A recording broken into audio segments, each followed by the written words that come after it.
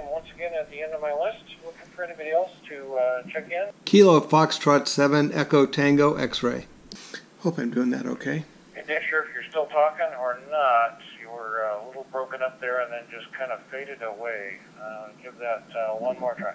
Kilo Foxtrot 7 Echo Tango X-Ray, David in Portland. This is my first D-Star net. I've been listening to the net tonight, and I appreciate you taking the call. Well, welcome to D-Star. Welcome to your first D-Star net. And please don't hesitate to join us again. We're here every Saturday night at 7 o'clock on 29 Alpha. So, got a message from a friend, fellow YouTuber, CommsPrepper, and we're going to try and do a little D-Star call sign to call sign contact. I know he's going to be videotaping, and I told him if it was successful, I would do the same. So, stay tuned. KF7ETX. All right, very cool. We're going to do a call sign D-Star, K1DOS, KF7ETX. How copy, Hank? KF7ETX, KF7ETX from K1DOS. You copy the station? K1DOS, KF7ETX. Good evening, Hank. I copy you loud and clear. So we need a 3-second pause at the beginning of push to talk and at the end of push to talk. So we'll try that again. Sorry for the crazy video. This is very, very impromptu.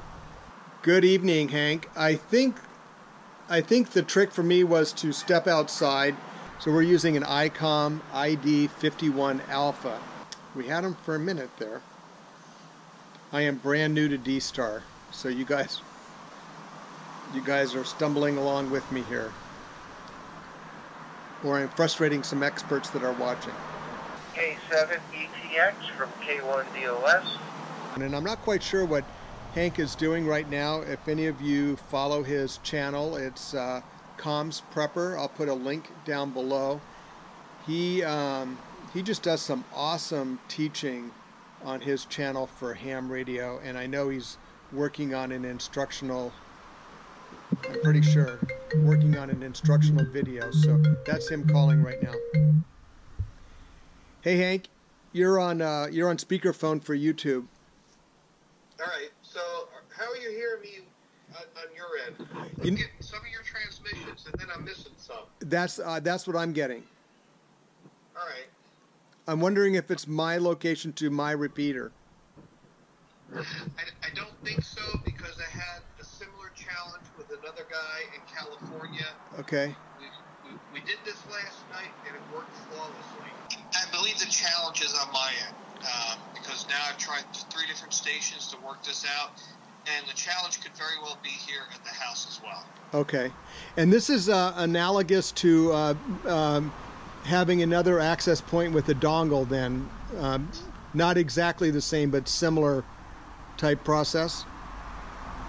It's similar to I think they call them DV Megas. There's terminal mode, which allows you to use the radio to directly interface to the internet. Yeah. But the radio also supports what they call access mode, where you can actually use a handheld or another D-Star radio locally to connect to a radio running in terminal mode, in access point mode, where that radio is connected to the internet. Okay. So conceptually, if you live in a location that doesn't have any D-Star repeaters, you can set up a radio in access point mode as a base station, and then your subscriber handhelds and mobiles can talk to that radio over RF, and that radio would route you to the internet to D-Star. Oh, that would be very useful. Yeah, I'm looking forward to trying it out at the cabin in West Virginia. Right now, I'm just trying to work out the kinks with the terminal mode, and I thought I had this all worked out last night.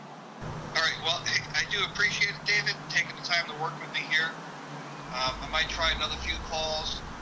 So there is a learning curve on my part to see if I can get this worked out, but I think there's a whole lot of potential having this terminal mode and, of course, the access point mode in these new radios. I'd love to learn this, Hank. And I just 3 things in closing. Number 1, I'm a big fan of your channel, and I've learned a lot from you, and I just want to say thank you.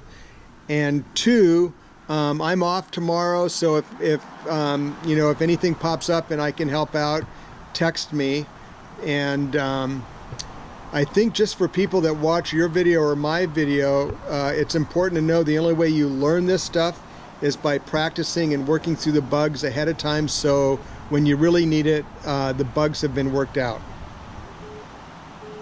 Yeah, I think we'll figure this out. I appreciate you taking the time to work with me, and thank you to your subs for supporting the channels here on YouTube and making all this possible. I mean, that's why we have these channels, to help people learn. Exactly, exactly. Well, 73, my friend, and stay safe, and I look forward to talking with you again. 73s, David. Take care. From K1DOS in Virginia, over the cell phone.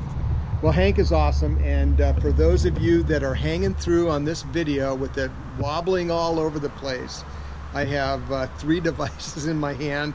That means you're a trooper. I appreciate you hanging in there. Thank you for supporting my channel.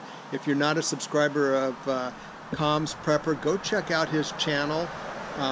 You won't regret it if you're interested in communications and preparedness.